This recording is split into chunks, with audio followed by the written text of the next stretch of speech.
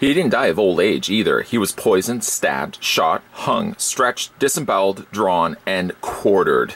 Here's your look at the new Diamond Select Ghostbusters Series 8. This is Slime Blower Ray Stantz.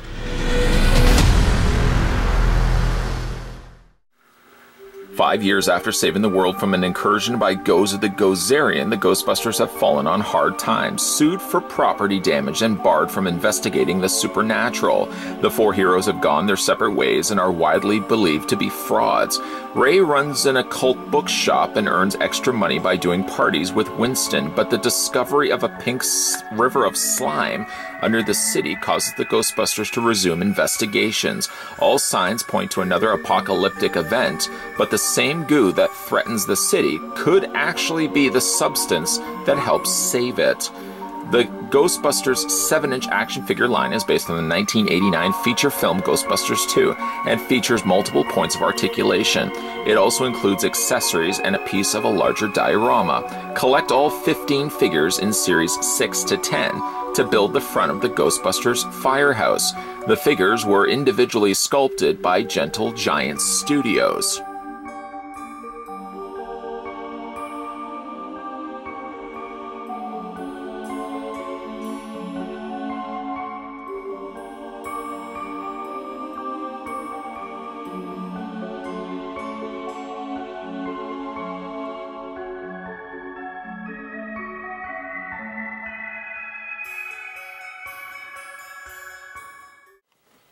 The first thing we'll do for Slime Blower Ray is to measure him off. Now, I could measure it to the top of his head, but then I think to myself, well, he's going to also be sporting that tank of slime behind him.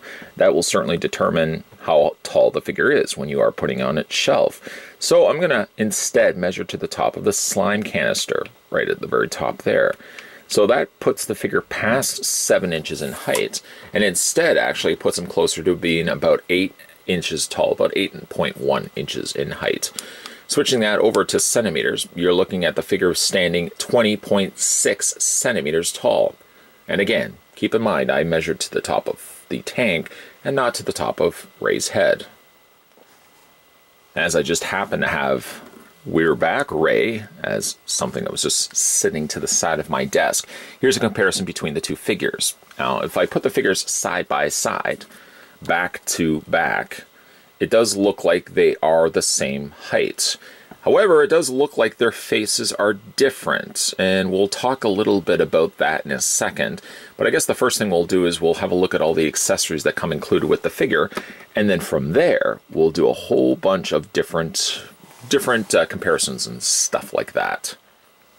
I suppose the first thing we'll do is have a look at the build-a-piece that comes included with Ray. And even though I'm not, unfortunately, building this, I can sort of show you at least what I have for the time being.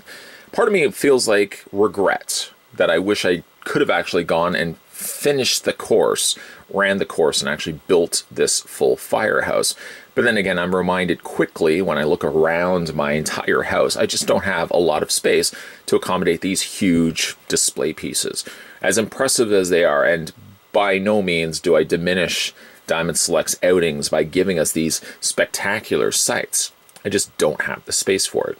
A shared problem that I think many collectors face, especially when you are collecting so many things like I do. I just don't have a space, for example, as big for a firehouse. But I'm going to move him just to the side for the one time being. And I just want to bring the camera back a little bit.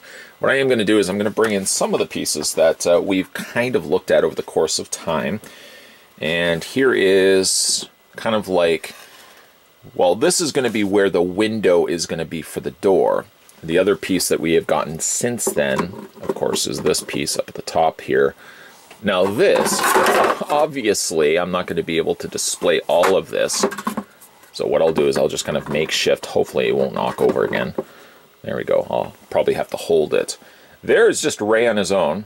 There is the top of the firehouse. Now this would drop down, I believe, another secondary piece below that. This is pretty tall just on its own. If I can hold it and not hopefully knock anything else over. Here's the window piece. Remember the window piece that came with Ray? That's going to go right there. Kind of gives you a perspective of how big this is. And again, there's a lot that's missing here. This has to still carry over by about, well, double this across. And then another piece that's going to go below that. This is just 2 pieces. Hopefully that gives you some perspective as to how big the firehouse would be when all of this is all finished and said and done. Moving forward with the review, let's have a look at some of the accessories that come included with Slime Blower Ray. I almost dropped it. Ooh, that could have been a catastrophe. We got ourselves the little container of slime. Little sample jar of slime. And no, even though the top of the lid is not removable, it's molded shut. It's a nice little additional piece. Making use, again, of some of the fantastic stuff that Diamond Select release. I can't stress this enough. Diamond Select are the kings when it comes to accessory pieces and diorama pieces. And the reason why I say that is even though we don't technically have a desk for Ray, we don't technically have a desk for any of the Ghostbuster figures, you could certainly make use of many of the desks that have come included with other figures, like Gotham figures, or say, for example, the X-Files figures. I think Mulder came with a desk. You can make use of this desk for putting the slime and all the other trinkets that the Ghostbusters come included with. So many of the times, the mix and match capabilities that Diamond Select possess with a lot of their figure releases inherit themselves then to other figures that you want to be displaying with. So I might actually go into the tickle trunk of all my accessories and things that I've collected over the years, see if maybe I can find myself a suitable enough desk from Diamond Select that I can put all this stuff onto. But in the meantime, a nice little canister, clear canister, containing the pink ooze inside. Put that aside. Of course, one other thing that comes included with this Ray is the walkie-talkie. We have really covered this at some nausea. I'm not going to spend a whole lot of time discussing a black molded walkie-talkie. It's nicely detailed, and like with the other Ghostbuster figures, it all goes to the same place. The little front pouch, although much more heavily adorned here on Ray, but it sits right in the front pouch there.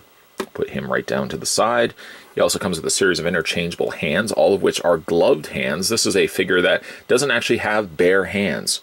All the figure's 4 hands total, are all gloved, all of them. Comes with 2 parts. This part would go over top of the sleeve, and then of course you've got the hand that would hold whatever accessories you want to have him holding. Primarily it would be the nozzle of the slime blower. So you get 2 of those currently on their own, and then you get 2 that are attached to the sockets. Simple math would tell you that's 4 gloves. Then we move on to the interesting things. Of course, with being slime blowing, you need some slime to blow. Here we have the slime contraption, a little extra piece that can go attached to the nozzle portion of the slime blower. Winston, who unfortunately is away today. I can't do a comparison with him and Ray in their respected outfits, but the outfits are pretty much identical to one another except for like the neck up, which would be different from the characters. But the slime blowing slime effect was exactly the same. Sort of looks like stretched out original bubblegum. Maybe Bazooka bubblegum or Hubba Bubba. Do either of those still exist? Either way, the stretching out of the slime is a nice little projection that could be added to the nozzle portion. And likely when it comes to displaying the figures, I'm probably going to do that. Or I might likely display as an idea that just popped into my mind. I might actually even have the scene in which Winston and Ray kind of slap their 2 slime-blowing wands together just before they're ready to hose down Lady Liberty with the good slime. Either way, though, I'll show you how this kind of comes about.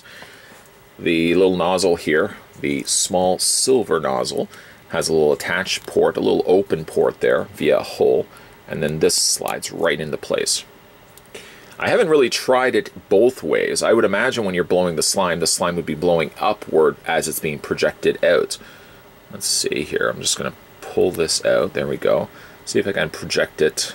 Yeah. So it's a perfect shape either way. I guess it, again, depends on which angle you want to shoot it. You could shoot it this way.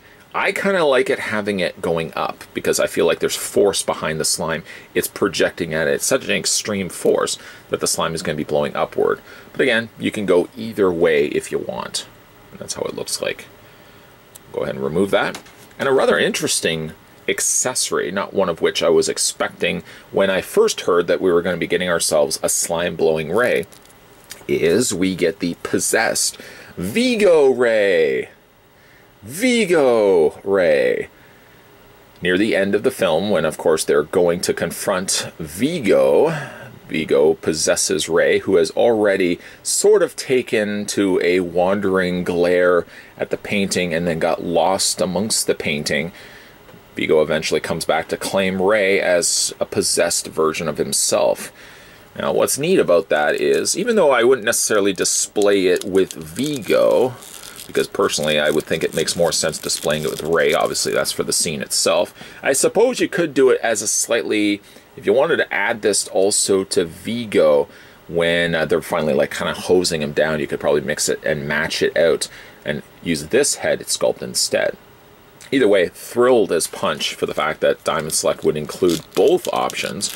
A regular Ray head, which, as I'm popping the head out, there goes the ball joint. I assumed that was going to be the problem. A very small, yet very large, very small stem, but very large ball joint on the end. Either way, we'll put the head sculpt in place there. I guess the head sculpt really isn't intended for Ray here. I guess it's really more intended for Vigo. But there's the sort of possessed Ray head sculpt. There's not really it's not the easiest thing to even get in there either. I'll see if I can find my Vigo, and we'll try it on top of Vigo's head. But in the meantime, there is the fantastic, neat looking head sculpt that they incorporated for Ray here. Again, if you wanted to use it for this head sculpt for Ray, or if you wanted to use it for Vigo. I paused the video and quickly grabbed my Vigo for my collection, and there's the Vigo also released from Diamond Select. And once again, we can go back to the head sculpt that comes included with Ray. Now, in this scene, Ray is eventually possessed by Vigo, but up to that point, Vigo starts getting distorted and creates, again, this head sculpt, which once again we can pull off. Let's hope we fare a little bit better with the ball joint here. Ah, yes, that's much better. We can pop the head in place. Luckily, to Vigo's benefit, even though it's so difficult to get the ball joint on there. To Vigo's benefit, even though eventually I will struggle to get the head sculpt in place, we'll just kind of keep that in place like so. You can put it eventually on Vigo. It may require a little bit of heating of the socket to get that in place, but to his benefit at least, he has a bigger range. I know it looks silly. Head sculpt should actually be further down there. He has a little bit more clearance, luckily, because the hair doesn't have to fight against the back of the slime blower tank. But you can either have it for Vigo or you can have it for Ray. I just think it's a little bit more trickier to get it onto Ray because, once again, we put Vigo right there. Put it in Ray, I mean, you're going to have the problem of the pillow, the back cushion there. I guess you could kind of pry this back a little bit to get the head sculpt in place. Again, you can use either or, the head sculpt for either Vigo or Ray. You know, actually, as I'm doing the comparisons here and I'm looking at the two figures, I don't know if it's just for the fact that Ray's head looks so much bigger, but it seems to have now dwarfed Vigo. Vigo seems a little smaller as a result of it, which is a bit of a shame because Vigo really should be towering over all the Ghostbusters. He does seem a little small as a result of it. It's okay, buddy. At least you're a lot better than the one that we got from Mattel, which looked terrible. Terrible. By the way, I've done a full review of Vigo if you'd like to check that out. I'm going to move him out of the way because I do also want to do one other comparison. I'm going to grab, once again, Slime Blower Ray. I talked a little bit about this at the beginning of this review, but there are two different Rays. Two, from what seems to be, two different apparent head sculpts. The chin seems so much different on this Ray. This is, I guess, a brand new head sculpt that they've made use of for Ray. I didn't mind necessarily this one. Maybe the shading could have been tweaked a little bit, but it does seem like the new Slime Blower Ray exhibits a slightly different head sculpt. It is a little bit different than the one that we got before. At least you can see from the chin and standpoint, from that standpoint, that it does look different. It also looks like he's got a longer head. This one does look better. I mean, it does make his head look very, very big, but I guess it's a little bit more realistic than the one that we got right here. My other Ray for the original outfit is somewhere in storage. I'm going to see if I can try to find it. In the meantime, we're kind of getting ahead of ourselves here. talk a little bit about Ray in the slime blower outfit, which now, of course, makes use of the more traditional beige Ghostbuster outfit. Even though the Ghostbusters 2 patch now is present on this sleeve versus the original Ghostbusters would have Ghostbusters 1 patch. One thing also now apparent is the giant tank, big honkin' tank on the back of Ray's back. It's done very nicely. I didn't have any problems with the one that came also with Winston. Nice combination with the larger tank being in a gray, the sides smaller compression tanks. I guess, is this the slime here and then this is the air compression tanks? I'm not really sure. I'm not a scientist after all, but you got some nice stickering that's been added to the sides as well as the front there. I think this is actually printed on rather than stickered. It almost even looks like there's a floppy drive there on the side. I can only imagine some of the stuff that they just threw together to produce what looked to be legitimate tools of the trade in the Ghostbuster films. I do have one problem with the slime blower. I'm trying to remember if I mentioned this when we had a look at Winston, but I have a real problem with the way that this is connected. It doesn't fit well. I mean, when you are bringing it around, obviously it works better on one way than the other. So being that this tube right here connects to this part of the nozzle, yet more likely better suited by having the slime blower facing this way. If you bring it around to the opposite way, now all of a sudden you're fighting, you're competing with the fact that you're cutting and reducing the length of the cord every single time you move it around the figure. So by the time it does get around to this side of Ray, which I think is actually the right side in the film, it's not tight enough, or it's too tight. It's not relaxed enough.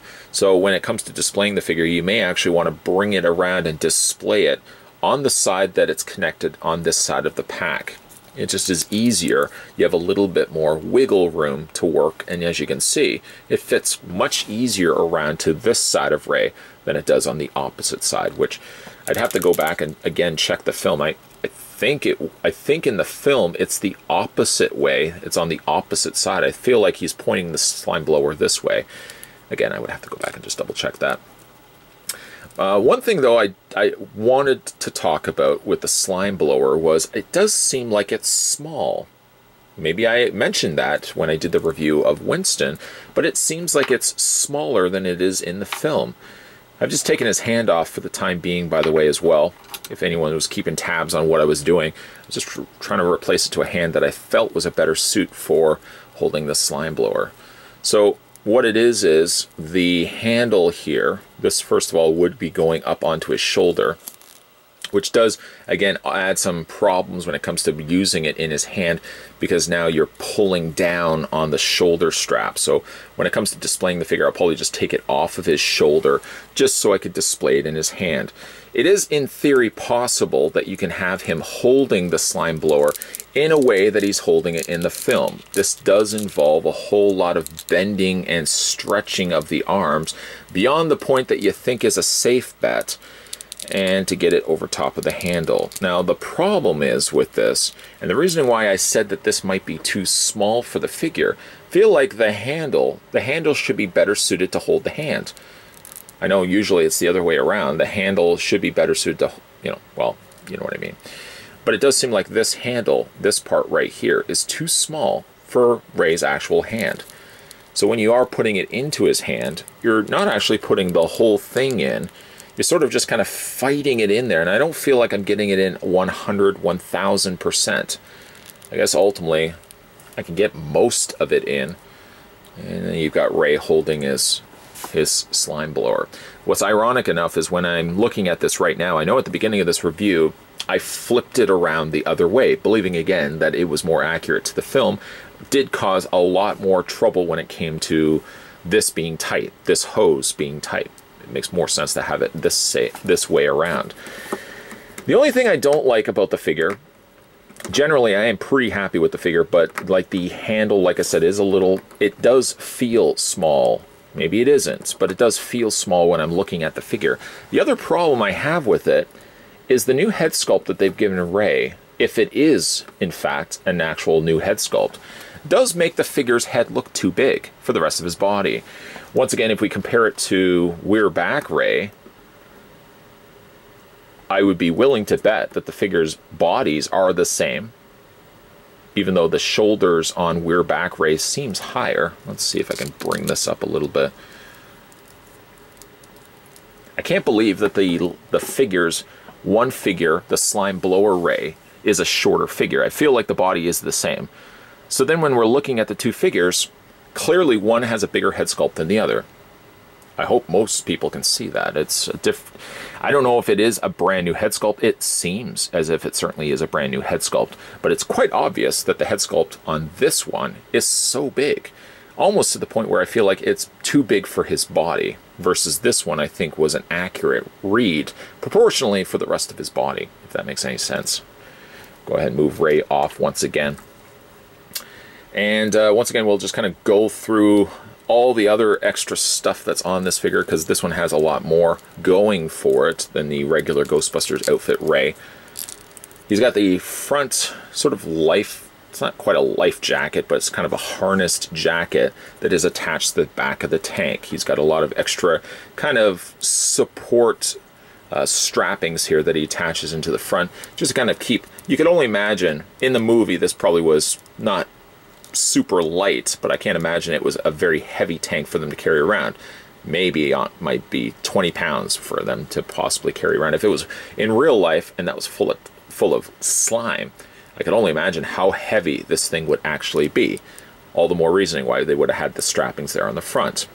Speaking of strappings, he's got the clear tube, which is connected to the front hosing there, which is attached to his thigh. The tucked in boots, once again, nice job on the laces. I'm happy with the figure. Something seems off on the figure, and I'm stopping hesitantly throughout the course of this review. And I'm thinking to myself, what seems off on the figure? He seems shorter, but again, I think most of the shortness is not so much the figure, but it's maybe the fact that the head sculpt seems a little bit bigger than it normally should be. I keep wanting to also bring the head sculpt up a little bit. Anyways, we'll look through his posability, and then we'll kind of wrap this review up, because I know you guys certainly have places you need to go, people you need to see. The head will rotate all the way around. The head also hinges up and down, angles back and forth. The shoulders hinge out. Completely free, there's nothing obstructing the arms from moving outward. You can move the arms back and forth. Forward and back, I should say. Bend at the elbow. The elbow also allows the forearm to rotate periodically. As I'm doing this, you might see that the hands pop out. You can just pop those back into place. Same idea on the other side of the arm there, the other side of the body on the opposing arm. He's got an upper torso ball joint. He's got a lower torso swivel. Sometimes, though, this one part of his, I don't even really know what specifically that is, but the little yellow plastic container that's on the side of his belt, sometimes you got to be careful when you are rotating it. You're not going to clip that, and you're not going to clip the walkie-talkie that's there as well. Legs split. You have a forward and back on the legs, a swivel cut on the thigh, a little bit stiffer on this leg. Let's try on this leg here. Just a little stiff. There we go. Double hinge on the knee. There's one. There's two. And then for feet, if feet angle or tilt back and forth, the boots don't necessarily turn. However, you do get the ankle pivot happening there on Ray. If only I could have found my Winston Zedmore, who also had the slime blower attached to him. I would really love to do a comparison between those two figures. I'll see if I can find that figure in the meantime. I'm very happy with Ray. Well, mostly happy with Ray. I know for me to say very happy with this Ray would probably lead to many comments saying, well, you were very critical of the figure. Don't get me wrong, I was critical, I will admit that, of the figure itself. I've always been a big fan of the slime-blowing outfit that Ghostbusters have in Ghostbusters 2, and even though it's only Winston and Ray that sported in the film, it's certainly one of the standout cool points of this sequel, in which I thought the sequel as a whole was a really good follow-up to the original Ghostbusters.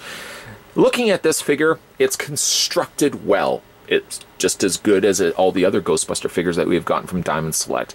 And yet something seems off on the figure. The slime blower, eventually, when figuring out it should be going on this side, which I do feel like, again, it's supposed to go on the opposite side.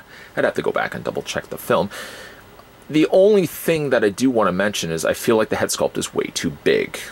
Could be maybe a little bit smaller. If it is making use of a brand new head sculpt, which I might add is a good likeness of Ray, probably of the Ghostbuster figures the Diamond Select have produced, Ray is my favorite from a likeness standpoint.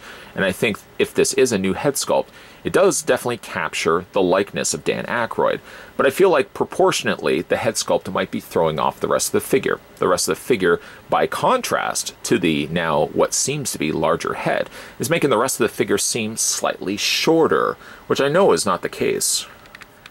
Previous to shooting the final looks here for this slime blower Ray, I went back and watched the scene again in which they're dousing Lady Liberty with the good slime. Sure enough, they're holding the slime blowing nozzles the opposite way to what I've got it right now. Which does make sense, because if you look at the nozzle, there's a side handle to it, and then there's that top handle. The top handle I'm able to get Ray to properly hold, but then the other one just sits idly by. It should actually be facing the other way, but the problem is, if you have it facing the other way, the roping, the cording that comes out from the nozzle becomes too tight, and you have to stretch it to fit it across the front of the figure. This is the most comfortable way to display it with slime blowing Ray, but the problem is, again, it's just facing the wrong way. That's a small thing. That's not a deal breaker.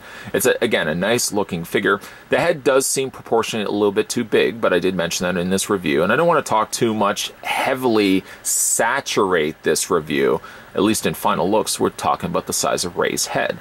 Dan Aykroyd has a very large head to start off with. I'm sure he doesn't want me drawing a whole lot of attention to it. So I'm just going to say, in closing thoughts, closing opinions, and closing of this review, Slime Blower Ray is a nice addition to your existing Ghostbusters collection. The nozzle does become a bit of a complicated matter with him to properly hold it, but as you can see, I did get it finally held in his hand, even though that extra handle is just sitting just on its own. Nothing's really touching it right now. A good looking head sculpt, like I said, a little bit big. Won't talk too much more about that. Either way, guys, if you are interested in picking up Slime Blower Ray, much like all the other Ghostbuster figures that we've looked at recently on this channel, you should be now able to find these at your local comic book store. I think, in fact, Wave 8 is the most recent wave, and therefore the comic book stores should still hopefully have these in stock if you're interested in adding these to your existing collection. Today we were having a look at the Diamond Select Ghostbusters film Ghostbuster figures. This was Series 8, and this was Slime Blower Ray with a really large head. Okay, fine, I said it one last time. I'm not going to say it anymore. If you guys want to go back and have a look at some of my other Diamond Select Ghostbuster reviews, there's a whole playlist just for that. There you go. You can watch at your viewing pleasure. Speaking of viewing pleasure, if you want to check out more from these videos, what's this guy's churning out every single day, seems every single day I'm putting new content onto this channel, make sure you hit that little subscribe button down below. That will, for the most part, guarantee that when new videos are coming onto this channel, you'll never miss out. And if you're longtime viewers of this channel, thank you for that and your continued support. Make sure you periodically swing on over to the home page. That will guarantee you that at the very least, say if there's something that you may have missed along the way, you can at least go back and just double check by the thumbnails on the main page and see if there's any videos that you may have missed out. Judging by the fact that some videos, unfortunately, are only about 600 views, there is probably a very strong chance, yeah, there's a very strong chance that some of you guys are missing the content that I'm putting out there. So periodically, like I said, why not head over to the homepage and see what's all going on. More going on will be coming on to this channel soon, as, like I said, more videos are always going up, so stay tuned for those. And as always, guys, thanks for watching. I'll see you next time.